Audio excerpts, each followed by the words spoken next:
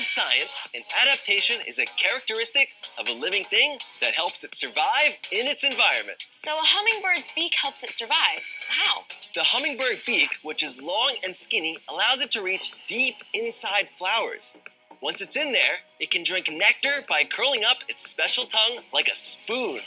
Whoa. Dr. Jeff, there's so many different types of birds with different types of beaks. Are all of those adaptations too? They sure are. Let's break it down.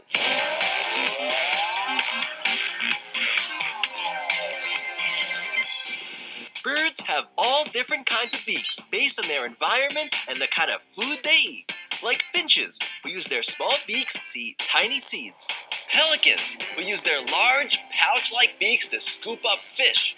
Or hawks, who have sharp, hooked beaks to eat small animals like mice or lizards. But adaptations aren't just limited to birds, are they? Nope, all kinds of animals have adaptations.